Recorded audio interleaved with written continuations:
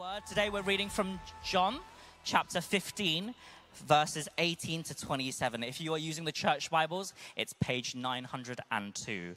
That's John, the Gospel of John, chapter 15, verse 18 to 27. The hatred of the world. If the world hates you, know that it has hated me before it hated you. If you were of the world would love you as its own. Because you are not of the world, but I chose you out of the world. Therefore the world hates you. Remember the word that I said to you. A servant is not greater than his master. If they persecuted me, they will also persecute you. If they kept my word, they will also keep yours. But all these things they will do to you on account of my name, because they do not know him who sent me. If I had not come and spoken to them, they would not have been guilty of sin. But now they have no excuse for their sin. Whoever hates me hates my Father also. If I had not done among them the works that no one else did, they would not be guilty of sin. But now they have seen and hated both me and my Father. But the word that is written in their law must be fulfilled. They hated me without a cause. But when the Helper comes, whom I will send to you from the Father, the Spirit of truth, who proceeds from the Father, he will bear witness about me. And you will also bear witness, because you have been with me from the beginning. This is the word of the Lord.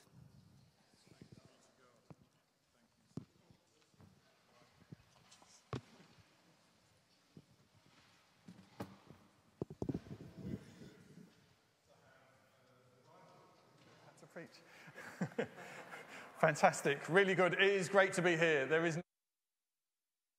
Sunday morning. How fantastic to be here with you guys. And why don't we pray before we look at this? That's a really challenging passage there. And why don't we pray first?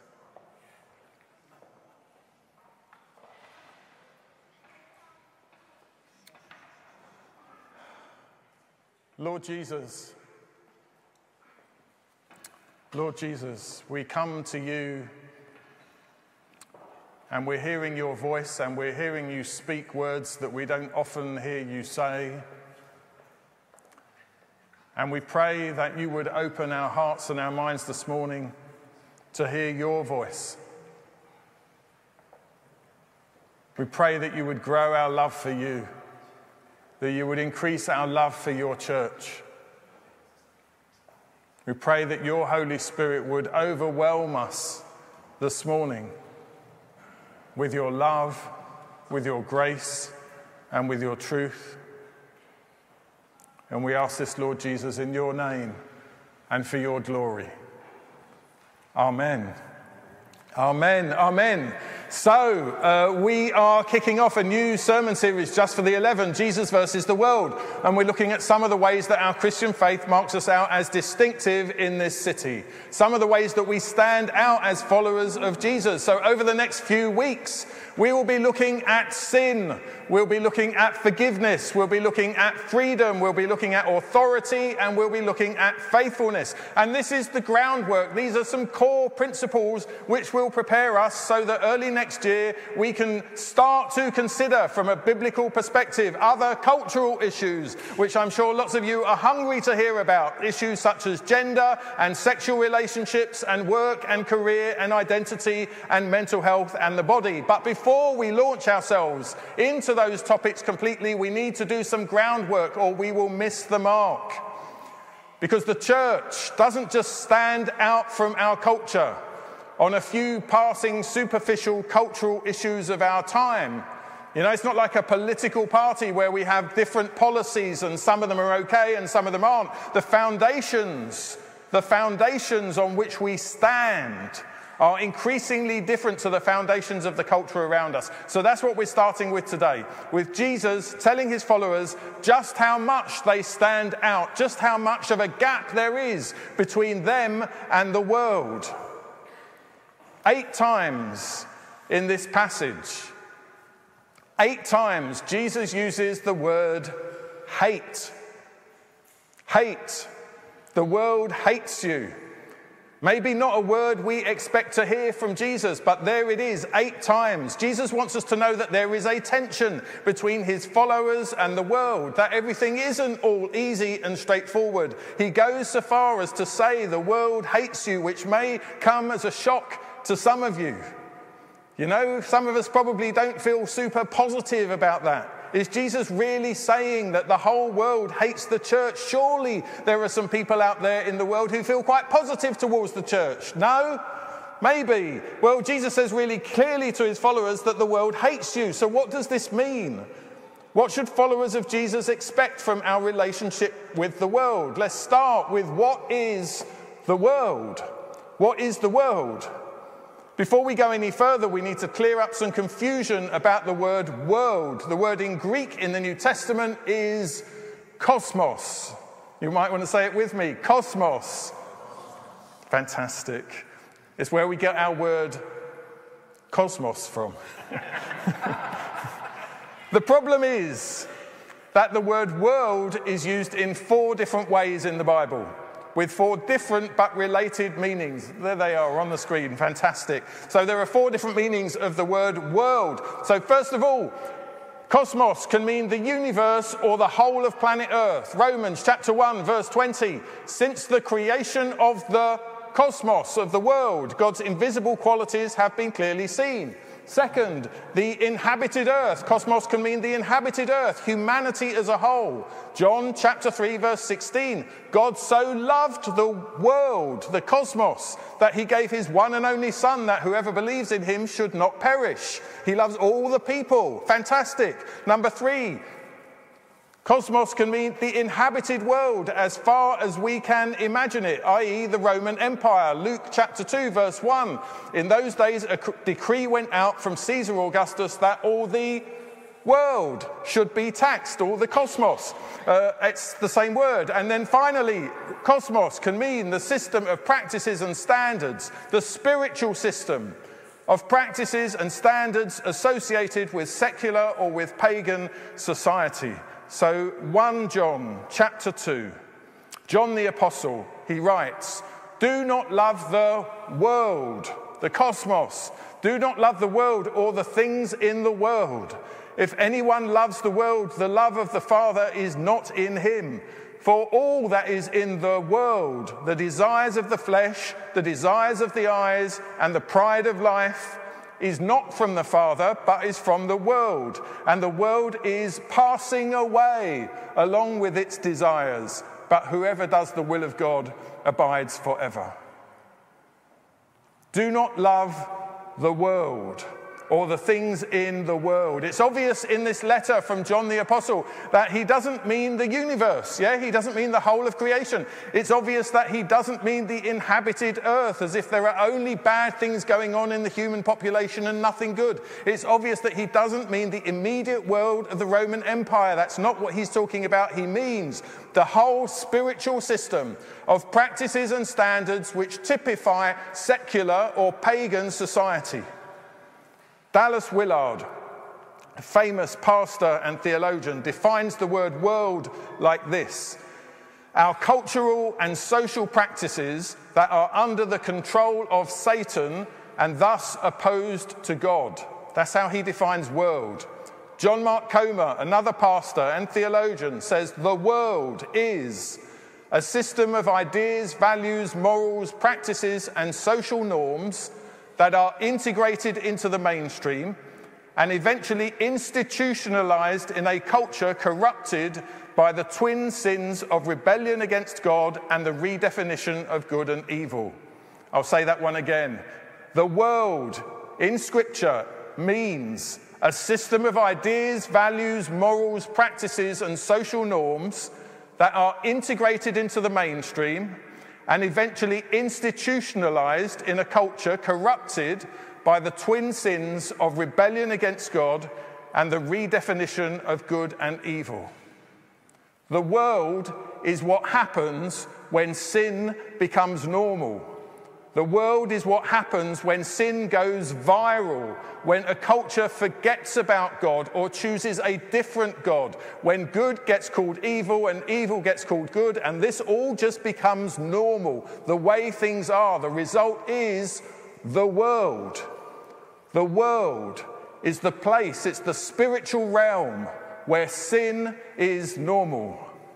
The world is the spiritual realm where sin is normal. This is so important for us to grasp as followers of Jesus. I think we expect, don't we, to be able to easily and readily for ourselves identify those things in our life that are harming or destroying our life with God. We expect to be able to look at our lives and just to be able to tell the difference between the things that are building us up and the things that are destroying our faith. But even a brief glance at human history and a brief glance over social psychology will tell you that this is unlikely. In fact, it's not true. You know, sometimes things which are out and out evil, which would stand out to everyone here as evil, have been considered normal in other cultural contexts. So chattel slavery is an obvious example, prevalent in many cultures up to the 19th century. It was considered normal. You know, people didn't walk around thinking, oh my goodness, we're doing this awful thing. It was just normal. The genocidal ambitions of the Nazi regime in Germany in the 20th century were considered in that country normal. The practice of the burning of women on their husbands' funeral pyres in India was considered normal. The first century practice of leaving unwanted babies on rubbish tips to die. All of these things in their day were considered normal by the world. The world. And in our own time, you know, broadly negative behaviours spread through the world in a way which some people have compared to a virus, to a contagious disease. So I'm going to pick some non-triggering things so that we can all stay on the same page for today and we can look at the more difficult things later on. But behaviours like smoking or vaping, you know, we all know how negative that is on people's health, but it spreads through social contact. Excessive alcohol use spreads through social contact. Politeness or rudeness, expressing anger, yawning. You know, what do you do when someone yawns in your presence? You yawn too. All of these things spread through social contact. If you're surrounded by them, you are more likely to do them because they're just what everyone is doing. We join in with what other people are doing. These behaviours just look normal. The herd mentality is literally woven into the chemistry of our brains. It takes a very real effort to do something countercultural when everyone else is saying that what they're doing is normal. As the Apostle Paul says, and he's quoting wisdom which is probably at least several hundred years old, even when he's writing it down. He says in a letter to the church, he says, bad company ruins good morals. Bad company ruins good morals. If you're surrounded by people behaving badly, and that's the norm, you are much more likely to join in. You don't have to be a follower of Jesus to believe this. You know, it's just how things are. We become like the people that we spend time with. We blend in with the culture to which we belong. Even as church, we blend in. We are being formed by the culture that we belong to. We end up adopting the practices and the habits of the world. The world.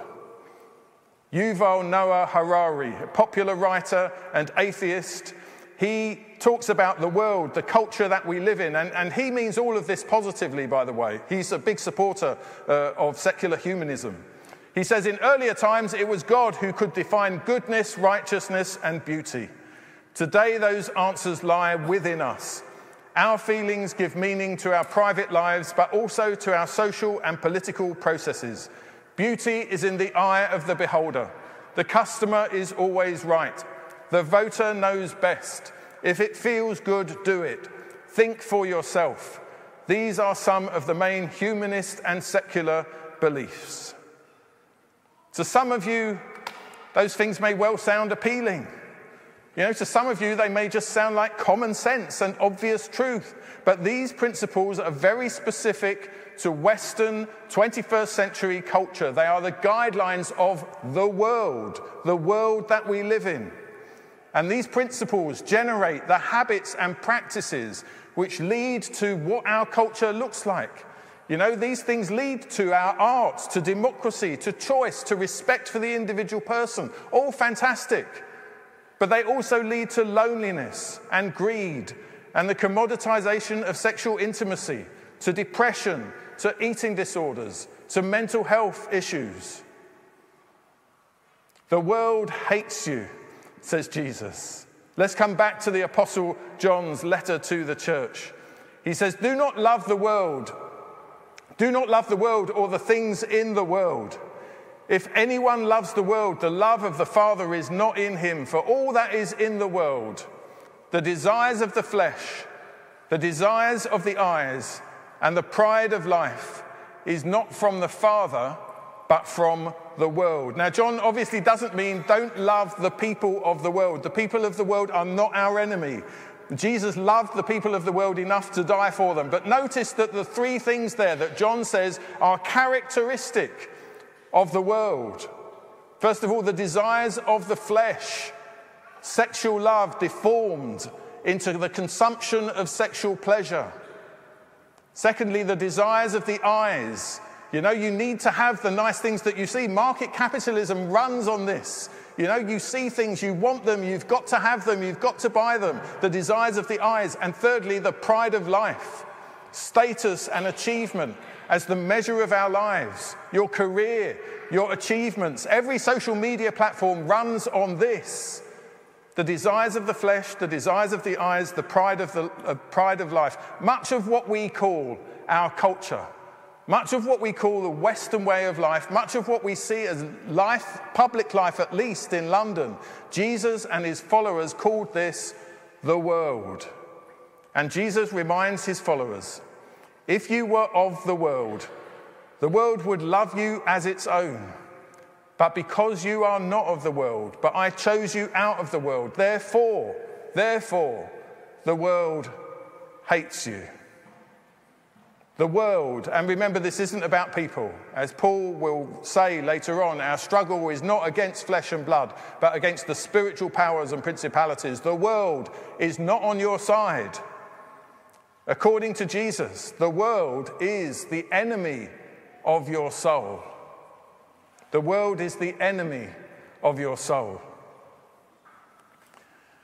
So what does that mean for us as church? What about the church and the world? The church and the world. Dr. Larry Hurtado, he's a historian of the early church, and he explores how a small group of Jesus followers became the most prevalent worldview in the Roman Empire. And they did that really quickly in like 200 or 300 years. And he explains that what made the early church so compelling, what made them so attractive, wasn't that they were relevant, it wasn't that they were relatable, it wasn't that they had a really smooth marketing machine, but rather the exact opposite.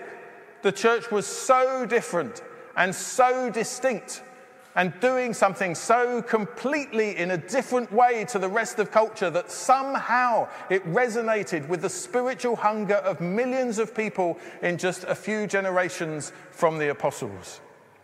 The church was marked by 5 distinctive features which made it stand out against the culture of the Roman Empire. 5 distinctives which made the church stand out against the backdrop of the world at the time. So the early church was multiracial and multi-ethnic, showing extraordinary unity across ethnic and cultural lines. And the church, even today across the world, shows extraordinary breadth of ethnic and cultural diversity not found in any other institution or religion. The early church was spread across socio-economic groups, with the richer members expected to contribute to caring for those with less. The early church was actively resistant to the practices of infanticide and abortion, the first of which was particularly common in the Roman Empire. The early church was a sexual counterculture regarding sex as a way of self-giving in permanent monogamous marriage. And in fact, abstaining from sexual activity completely was celebrated as a free choice to focus on relationships with Jesus and relationships with church family. And the early church was non-violent, with a massive emphasis on forgiveness, on not taking revenge. And this applied to people's personal life and in public life as well. So there's the list. That's how the early church stood out in the world. That's how the early church was different from the world. And some of you, you're here today and you're looking at that list, and maybe if you're a little bit more left-leaning, shall we say. We love you, by the way. We love you. You were with me up until number 3 or 4. Yeah? And some of you may be a little bit more conservative, and we love you too. You only got on board at number 3 and 4. You know, sadly, many of us have no strong feelings at all about number 5. But these 5 distinctive features are the basics of historic Christian orthodoxy throughout the life of the church, across history and across the world today. These are the basics of Christian orthodoxy. None of these five distinctives is a fringe issue. None of these 5 distinctives is an optional consideration for a disciple of Jesus. If your politics is more left-leaning, you will be keen to embrace 1 and 2 and ignore the rest. If you are more conservative or more right-leaning, you will prioritize 4 and maybe 3. But this is not the way of Jesus. This is politics. You know, in politics, you pick the policies you like and you reject the ones you don't. But this is the way of Jesus. It comes as a whole. And there is no political or ideological body outside of the church which holds these 5 distinctives together. This is how we, the Church of Jesus Christ, look different from the world. This is what the world sees when it looks at the church. Jesus' vision of a flourishing life is often totally the opposite of the cultural and moral and political norms of our day.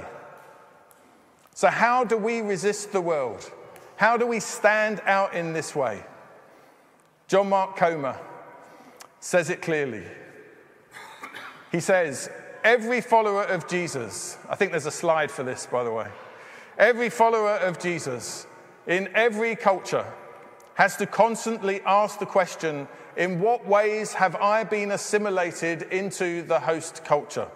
Where have I drifted from my identity and inheritance? And he goes on, the temptation for us in the West is less to atheism and more to a DIY faith that's a mix of the way of Jesus, consumerism, secular sexual ethics, and radical individualism. And the church needs to become a community of resistance. If we are going to stand out from the world, if we're going to become a counterculture to the world, we need to become a community of resistance. Not standing out against the world as in the people, but standing out against the world as in the spiritual systems which have been normalized by a culture which has nothing to do with the good news about Jesus and wants nothing to do with the good news about Jesus. This is the church that Jesus calls into existence. This is the church family that we are called to become more and more, standing out, distinctive, clear, and not blending in with the world and the culture around us. Jesus, even as he speaks to his first followers, says, this is the Sermon on the Mount, Matthew chapters 5, 6, and 7. It's the basics of following Jesus. And Jesus starts off by saying, you are the light of the world. Exactly. The light of the world, implying that the world is a dark place and the church needs to be light in that place. A city set on a hill cannot be hidden. We're going to stand out. We're going to look different. We're going to look not like the world. We need to be light because the world is dark. This is the church This is the church, this is the only church we read about in the New Testament. You know, this is the church of Acts 2, standing out like a beacon to people hungry for something better. The church, we read in Acts 2, devoted themselves to the apostles' teaching and the fellowship, to the breaking of bread and the prayers, and the Lord added to their number day by day those who were being saved. This is the church of Romans 13, so obsessively in love with Jesus that Paul says, don't be bothered, don't even glance at the things that pass for pleasure in Roman culture. Just reach out for Jesus if you want happiness. He says, put on the Lord Jesus Christ and make no provision for the flesh to satisfy its desires. This is the church of Revelation 3, where Jesus promises to share everything he has with the one who conquers, because there's a battle going on between the world and the church, and Jesus has already defeated the world, and he wants his church to join in with his victory. John 16, Jesus says, in the world you will have tribulation, but take heart, I have overcome the world. And John 15, if the world hates you, it hated me first. Jesus never imagines a church that will not stand out from the world so much that it will be a light, that it will be a beacon, that it will be a witness to how good God is. A church that will stand out so much that, yes, it will sometimes be hated.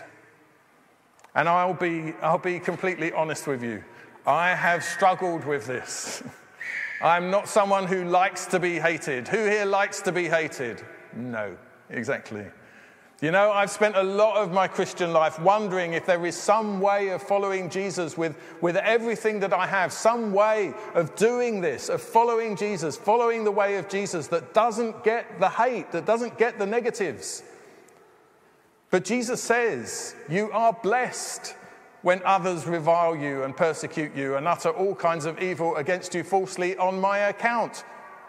On my account is important there. You're blessed when people see you following me so well that they don't like it. You are blessed, all of you, when you stand out like the church is supposed to. I've struggled with this. You know, it's taken a lot of time with Jesus. A lot of time inviting the Holy Spirit to get to work on my life and on my personality and on my character, on who I am. But I have accepted, and I invite you to accept too. I've accepted I won't ever be cool. Not that I ever was, but there's no chance now. I have accepted that I won't fit in. I have accepted that I won't be loved by the world. And that's okay. That's okay. The church, the Greek word, the New Testament word is ecclesia. Ecclesia. It means called out. Called out. Those who are called out. The church is not a community of comfort and entertainment and affirmation. It's a community of calling and purpose. Let me encourage you, press into church life. Join a life group if you're not in one yet. Prioritize Sunday with church family. We are called out to be a community of resistance to the spiritual realm which Scripture calls the world.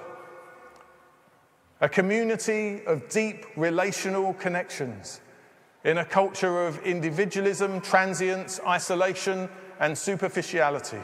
We are called to be a community committed to the way of Jesus above everything else in a world without purpose and without a clear aim. We're called to be a community of stability and order in a world of change and uncertainty. This is church, standing out from the world. This is home.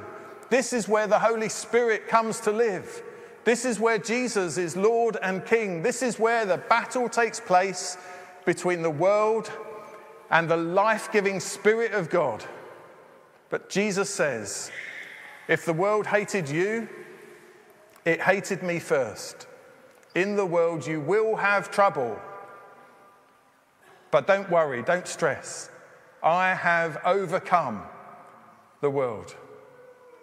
Let's join in with Jesus' victory this morning. Would you like to stand with me as you're able?